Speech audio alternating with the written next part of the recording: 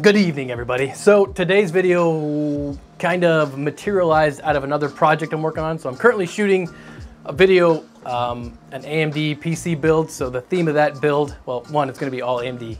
Two, it's going to be white and black with red RGB. And I wanted it to be more white than black. And the case that I'm using, although it's white, came with a lot of black fans. So I wanted to find a way to cover them up. Now, first thing I thought of was painting them because I painted fans in the past and it works. You can do it. You don't really lose performance, but it's a pain to tape everything up and whatnot. So then I got to thinking, why don't I just 3D print like a cover for the fan, and then I can print or paint that. And then I can also test different ways to smooth out a print, because I know a lot of you guys have been telling me to smooth my prints out a little bit. And although you can't do an acetone bath with PLA, you can paint it, and the hope was that I would use some paint with primer, a mixture that would be thick enough hopefully to smooth out my prints. And well, that didn't really work out too well, but I did come up with this little gem right here. So this essentially started out as a fan cover, then it morphed into like this RGB fan cover, and then I made it look like a velocity stack. And the reason, well, first, if you don't know what a velocity stack is, you see it a lot on turbo intakes. And my dog has just stole a paper towel, so right back. No!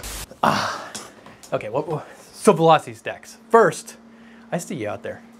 A velocity stack, normally you see them on the intake of turbos or on top of like carburetors, and essentially it's a big horn looking deal.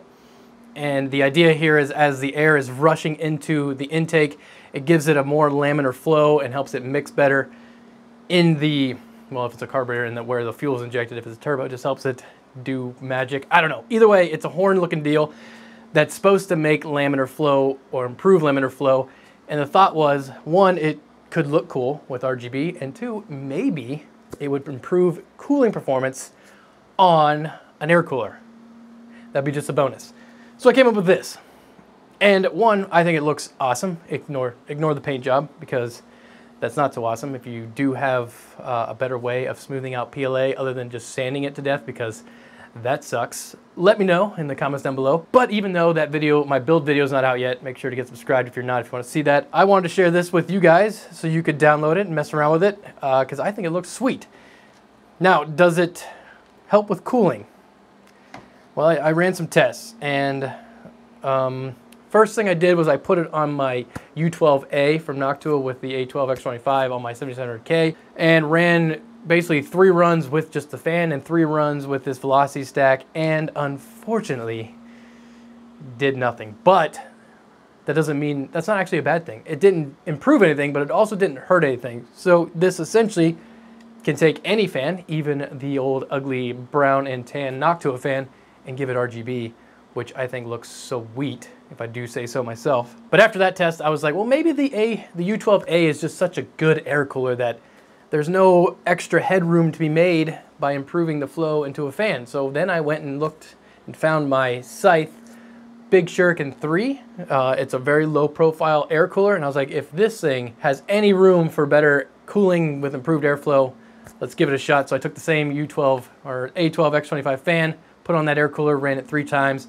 then installed this velocity stack, we'll call it. And unfortunately, we did not see any gains, but we didn't see any hurt performance either. So pretty much, it's like it's not even there.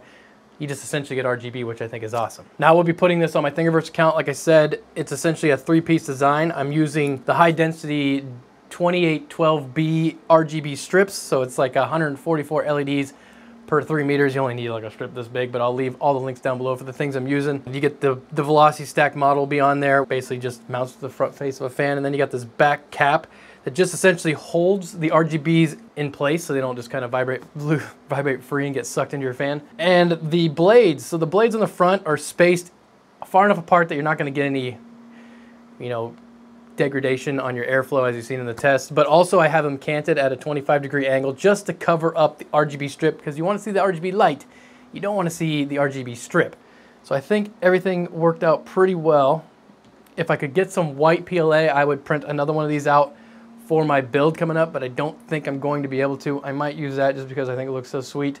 Might throw just a heavy layer of paint on it and see how it works. I will have to make a modification to this design so that you can use it with like a 240 mil radiator, because the fan does kind of bulge, or the horn does kind of bulge out outside the 120 millimeter fan. So it'll have to be chopped so two of them can go face to face, and then I'll have to maybe create a third one. So if you want to use it with like a 360, you could have two end fans and then a center one that's snipped on both sides.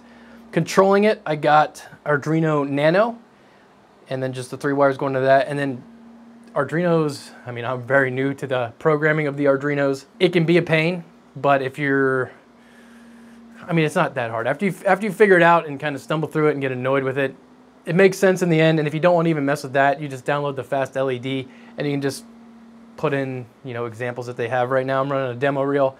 They also have this nice little fire one that I like. Where'd it go?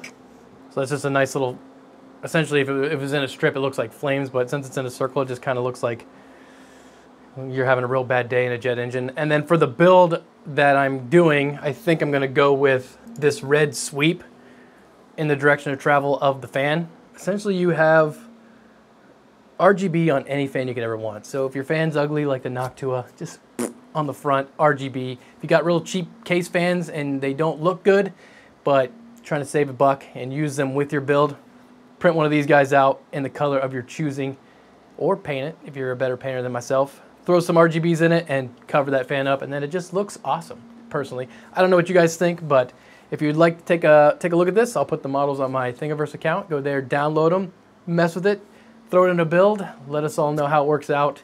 And yeah, it doesn't help performance, but it doesn't hurt performance, and it adds RGB. So what else could you possibly ask for?